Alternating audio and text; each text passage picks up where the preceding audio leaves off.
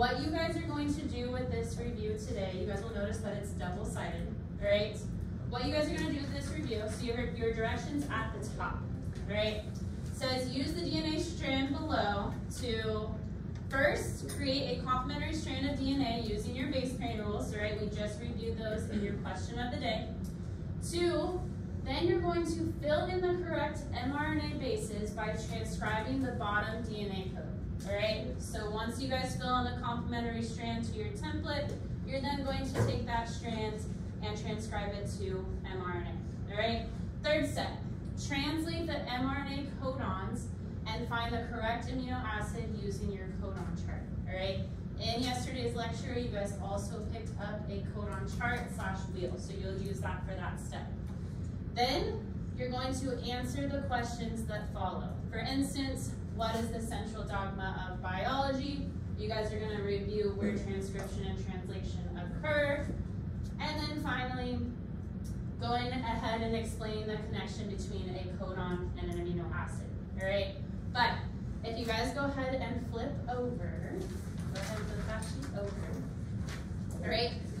As you guys are working through the different steps of this review, right?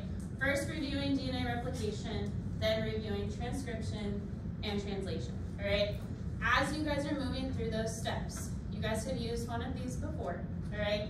But on the back, you're gonna see something called a learning traffic light student self-assessment on DNA and protein synthesis, all right?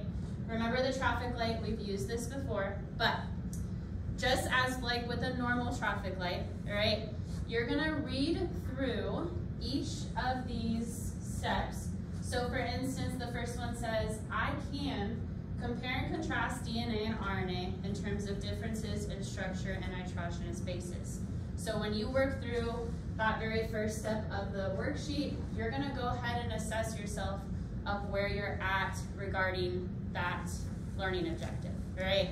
So if you're like, I could use some extra help, I have some questions, maybe mark yourself in that red zone, all right? If you are somewhere in the middle, so yellow part of a traffic light, if you're somewhere in the middle regarding that step, you kind of got it, but you still have some questions, could use some extra practice, I would go ahead and mark yourself in that middle zone. And then finally, if you're like, Miss Williams, I have it down, I can come model it on the board, I have all of the practice I need, I'm ready to move on, start that project, then you guys could go ahead and mark yourself in the green zone, all right?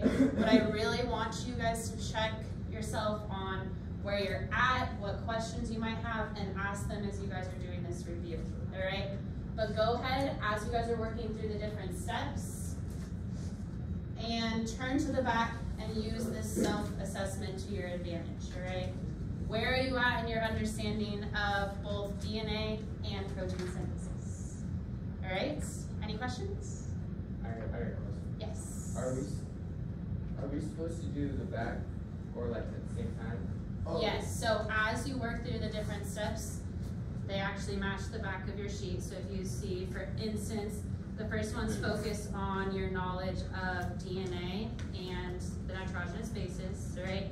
Then if you see the second step, you guys are focused on first transcribing and translating sample strands of DNA, and then practicing or being able to summarize the central dogma of biology, right? So the back of this self-assessment matches the steps you guys are following on this first one. But if you look at number 1, first thing you're gonna do is practice DNA replication, right? Which came right before protein synthesis. For DNA to stay there with T and stay there with U. DNA occurs with T. Oh, T. T. All right, but if I'm talking about RNA, it occurs with what? U. U. Good. All right. Any questions before you start? You guys can just go ahead and mark where you're at. So red, yellow.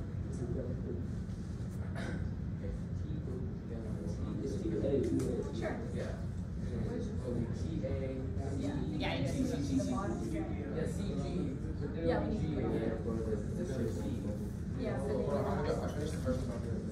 You already done comparing each other DNA and RNA in terms of age. How well can you compare and contrast DNA and RNA in terms of differences in structure and microbial? I feel like I'm pretty